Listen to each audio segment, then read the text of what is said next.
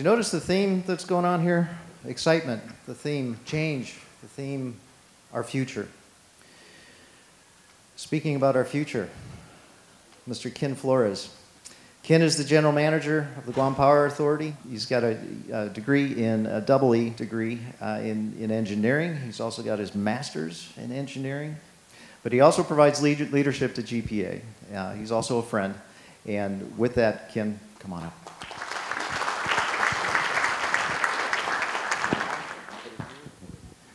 Good morning and happy day, everybody. Thank you again for attending our conference and our forum.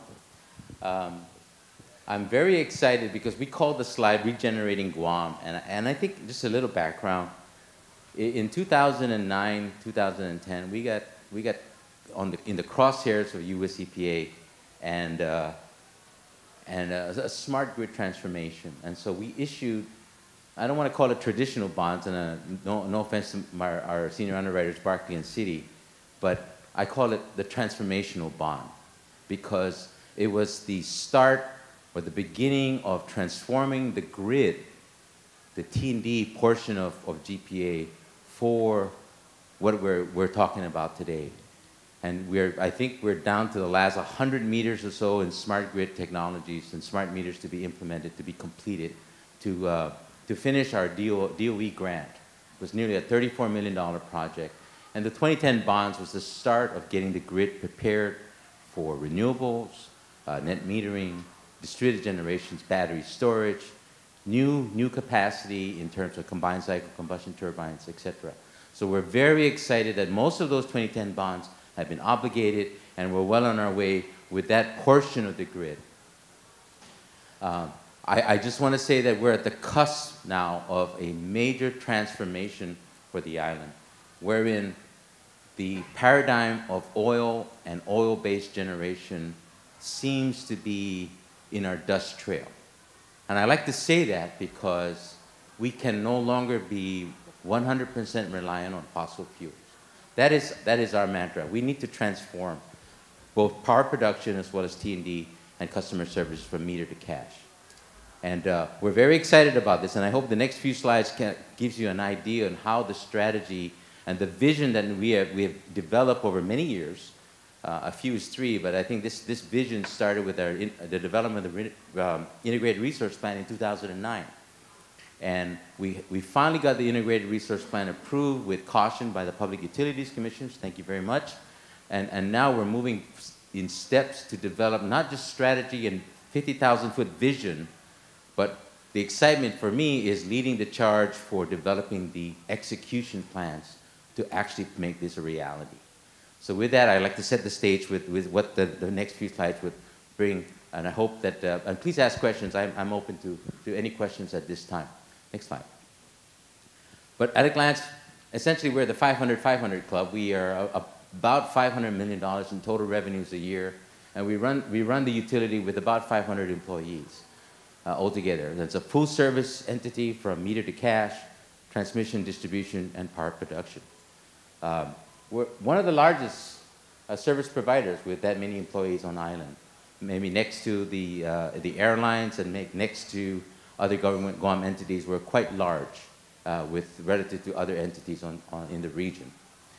We serve everyone, 160,000 customers or so throughout the island, the government, the DOD, commercial sector, this building as an example, and we've been doing that for the last 4 decades. And we intend to continue that over the next 4 to 5 decades. We touch everyone, and the economy is really affected by what we do as a utility providing power and electricity to the entire island of Guam. Our assets, we have about 537 megawatts of capacity. It's not always used because our peaks are now declining from about 281. Currently, we're now down to about 230 megawatts a peak. So our peaks are declining, and that's a good thing, I think, because we want to be responsible to inform our customers and our community that 70% of your power bill goes to Singapore and supporting the Singapore economy, and not circulating on the island with fuel consumption with electricity. And so energy efficiency and conservation now has been implemented throughout the island. We are seeing it as a reality. People are conserving, and rightly so. I think that's the responsible thing to do. We are now embarked in we have 2 energy partners that we need to implement energy efficiencies in customer facilities. We have the largest renewable contracts with wind and solar coming within this year, 25 megawatts, and another 10 megawatts by 2016. We also embarked, and the CCU just approved, a 10 megawatt solar rooftop landscape implementation program, wherein we, the utility, have changed the model from what is typical to many other utilities, but we go into facilities and facilitate implementing renewables on premise, and that we serve energy to the entire grid utilizing a customer's premise, but the customer then has a chance to get what we call a green rate. We envision a green rate subject to approval of the PUC so that they can also reduce their power bills and achieve savings by utilizing their premise, their rooftop, their landscapes, their parking lots, their garage tops, whatever makes sense, so that overall price is reduced, and whatever net energy is sent out on the grid, everyone benefits by reducing their fuel bill. We have that program approved. It's going to be before the PUC very shortly. We're very excited about that program as well. And so with that, I think our assets are not, we're a very small utility relatively with other utilities. We're only about 1.3 billion in total assets, but it's small in comparison to many utilities. But over the next 7 years, I will be talking about an integrated resource plan and the strategies and the tactics behind the integrated resource plan that can make this a reality. Next slide. Powering forward. We need to shift this into high gear because there's significant savings on an annual basis that are left on the table if we delay. And the reason that I'm talking about delays is because our integrated resource plan, when it was submitted, net present value savings over a 30-year planning period was nearly $1 billion. On an annualized basis, it's about $30 million in fuel savings. Huge numbers. And that's because of oil. Oil is the culprit in a lot of the conservation, in a lot of the pain and suffering that our community is experiencing today. And we need to fix that. The integrated resource plan prescribes several things. There's retirements of generators. We are looking at retiring the Cabras 1 and 2 power plant by 2018. That's 132 megawatts, steam units. Tangisan power plant, which is 56 megawatts, another steam unit, the steam power plant, and potentially Cabras number 3 and 4 in 2018 when gas is available, and I'll talk about it in a minute. In the integrated resource plan, we're now promoting another second phase of renewable energy for up to 45 megawatts, in addition to our 10 megawatt solar rooftop program. But most importantly, we're looking at energy diversification and energy security that complement each other, not conflict. And by that, what I mean is putting generation such as combined cycle combustion turbines or these very recent Wärtsilä units that can come in at 16 megawatts, that can burn 2 types of fuels, diesel fuel or LNG gas. Never before have we done that on island, where we have 2 fuel capability for generation and achieve energy security and diversification, because infrastructure for oil is already here. We need to build the infrastructure for gas in the next 7 or 8 years. The savings alone in gas, $1 billion over 30 years, or $30 million a year, is now an opportunity, a challenge converted to an opportunity to reduce or stabilize rates. It's so significant, in my opinion, from what I see and what I've seen in the past and looking forward, these savings are so significant that we have an opportunity to reduce rates. Now, put that in your pipe and smoke it. That's a weird thing because utilities normally drive rates up. But here now is an opportunity for everybody to get together and achieve the maximum spread so that savings can be done and rates can come down. And I honestly believe that we can do that with this plan. So, next slide, please. I talked about the $3 billion savings. or the billion-dollar savings, but really as an economic stimulus, this could be likened to the military buildup #1, wherein you have a factor of indirect induced services because of the development. It's a $650 million capital investment for what we propose for LNG and new generation. We're looking at a much cleaner environment. There will be a brand new industry, LNG, gasification, pipeline maintenance, technicians that need to maintain these facilities. Jobs will be needed. We like to partner with the University of Guam and Dr. Underwood and Mary Okada with the GCC to promote additional trades or improve trades levels to a different level. And income. Household income should now be improved because of the savings not going to oil, but going into your pockets to do other things and circulating the economy. What we roughly estimate through some input data from GITA is about a $3.3 billion economic stimulus for the entire island. That's the impact for GPA. Where a GDP for the entire island, I believe, is, Governor, it's $4.5 billion. We have a significant opportunity to enhance that. Rate stabilization, $900 million to $1 billion in savings, and over 30 years. There's much that we can do with that. And keep jobs on island, keep the environment clean, promote energy security, provide rate stabilization. Gas is well behaved, in our opinion. Now, you're here today to tell us that we're wrong or we're right about that. Oil is not well behaved. That's why we have hedging instruments. That's why we have many people we hire to help us with fuel issues, so that we can figure out what is fuel going to do over the next 1 year to 2 years to 3 years. So nobody can predict that. And that is our problem, and that is our challenge with oil. Next slide. The way we envision, and the roadmap that we envision, as you can see in this chart, we're here today in 2014 with 2 contracts for renewables, 25 megawatts for renewable with solar, and another 10 megawatts, or 9.3, and our partners are here, I believe, that are trying to implement that by 2016. In 2010, the US EPA promulgated new rules on stack emission and controls. It's scrubbers, and we have these very large slow-speed diesel engines that are under what we call the RICE MAC. And that nearly comprises about a $300 to $400 million investment to units that potentially are 20 to 45 years of age. And we stepped back and said, is that a wise thing to do, to spend all of that money on stack controls, not improving reliability, doing nothing with thermal efficiencies, and carry on with life with oil for the next 3 or 4 decades? And the answer was absolutely no. That's a crazy idea. So we came up with a crazier idea that our chairman brought up was, well, let's take a look at gas.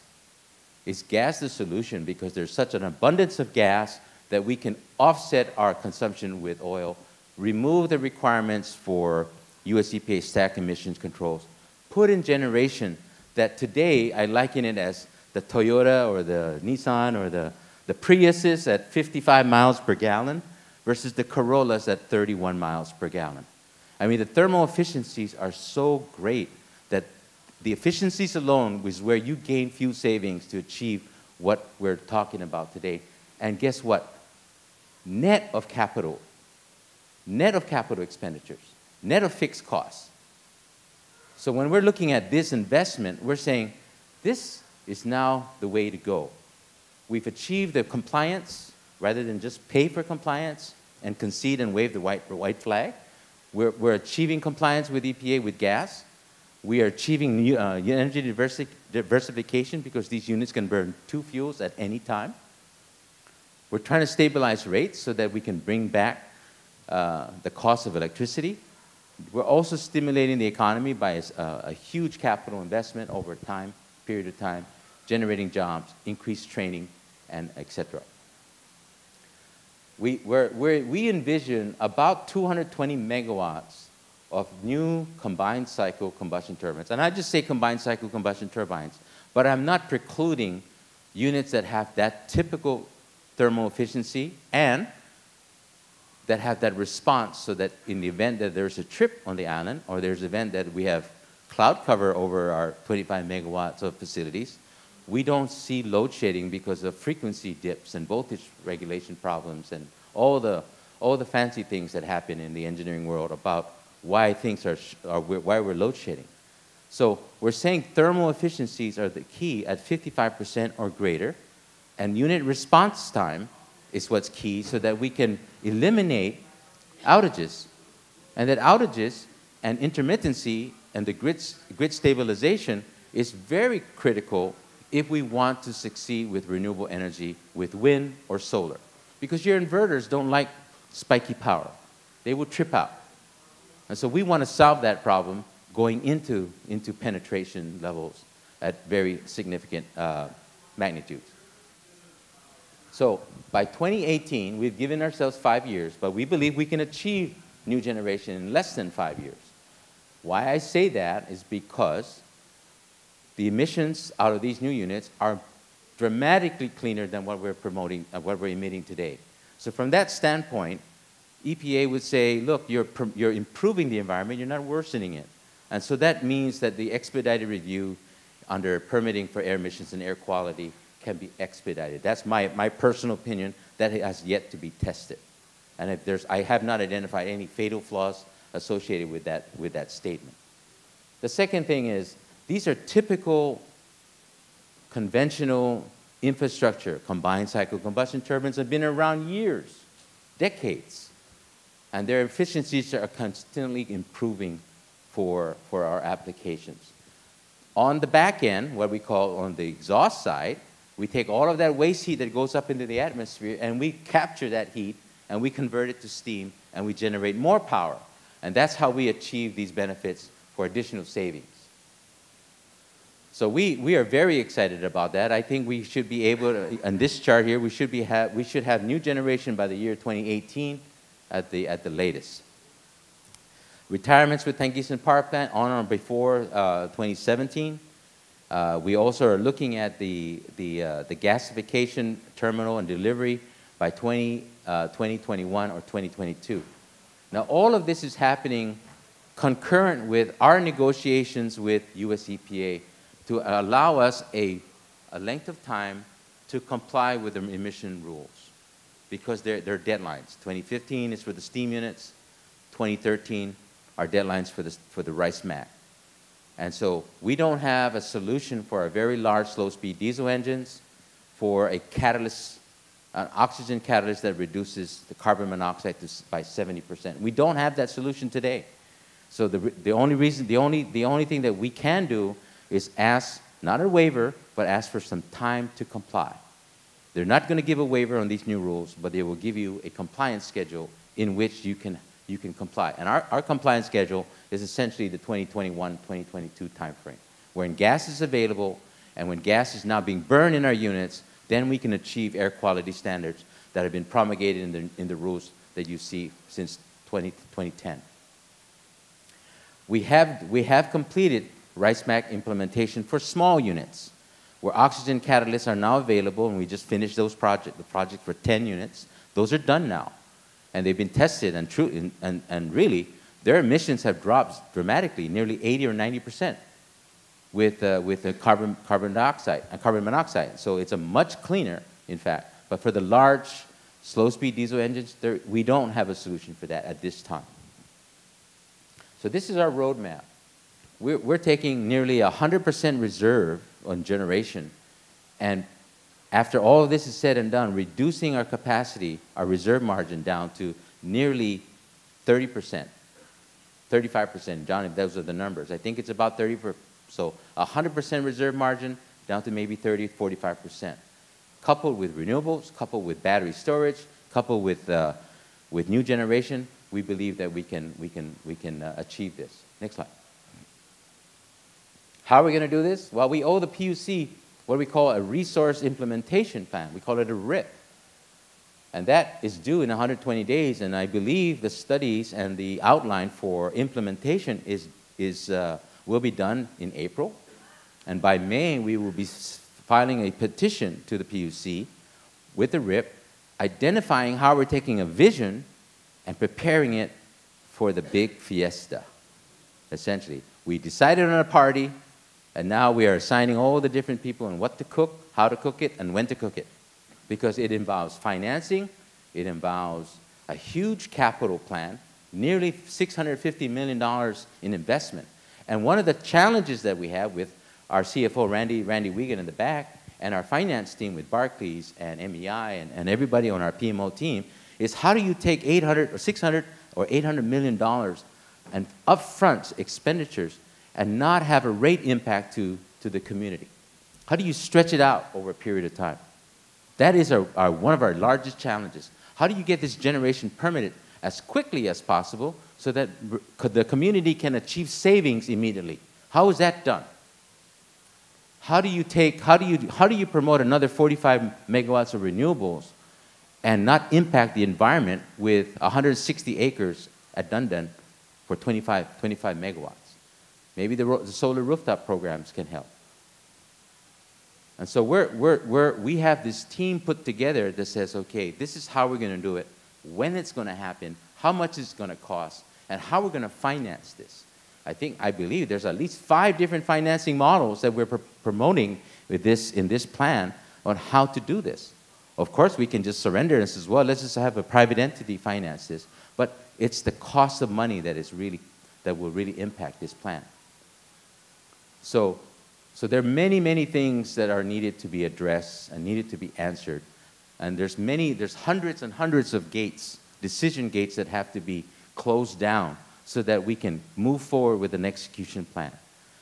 This strategy that you see in this slide goes through a litany of data gathering, evidence to say what are the risks, what are the fatal flaws to every decision that needs to be made by the PUC, by our CCU, by even our governor here, if need be.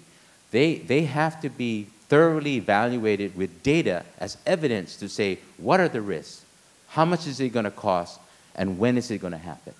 And the outcome is going to be optimized or maximized when we do make that commitment.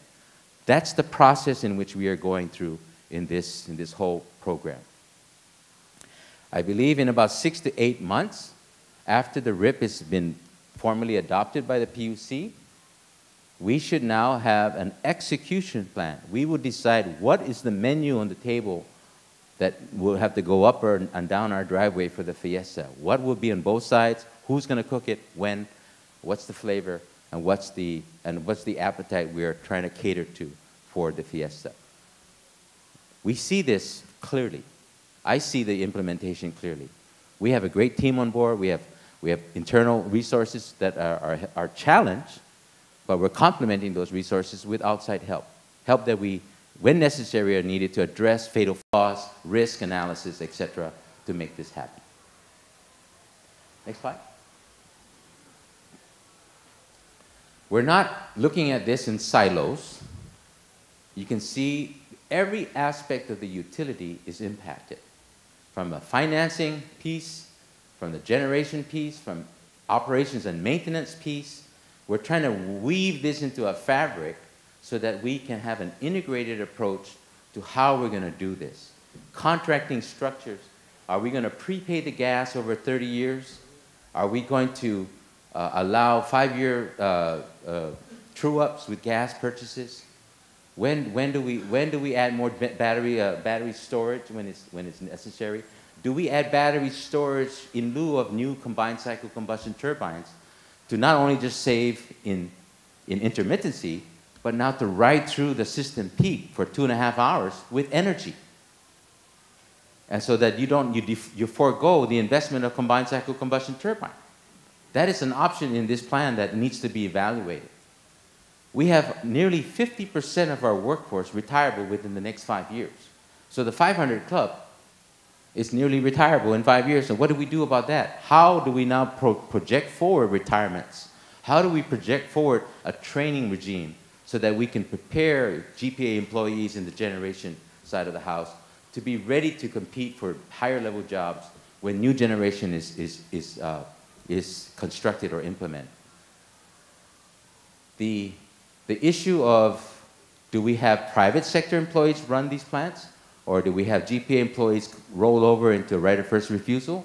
It's yet to be determined. So just the aspect of workforce planning is a tremendous amount of work over the next 3 to 5 years to prepare properly for the implementation of LNG and the IRP. And so as you can see, this is a very complicated process and a program, essentially, that has to be woven into together like a fabric of integration. Next slide.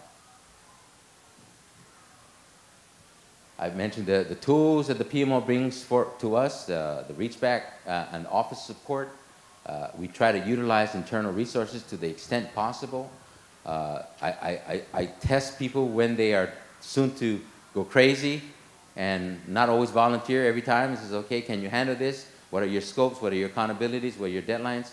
And so we say, hey, look, we need some help. We bring the help in when it's actually needed. Next slide. Many different types of tools. Planning is everything.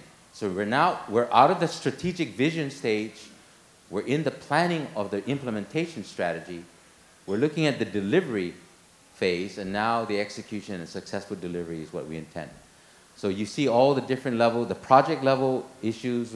We're now currently evaluating sites, and you will have a tour tomorrow afternoon of where these potential sites are for LNG. Either a land-based alternative for gasification. What does the port capacity look like if we're going to use isotainers for LNG or LPG or other fuels? And or a FSRU, a floating storage option, and where the floating storage option should be moored or berthed on a brand new jetty. So all of these project level issues are being mined at that level that you see below here, and then rolled up into what we call decision gates that have to be closed down so that we don't drive ourselves crazy and not get any forward progress. But our direction and our course and our speed is defined, where we just have many things to look at. Next slide. You may have seen this slide before.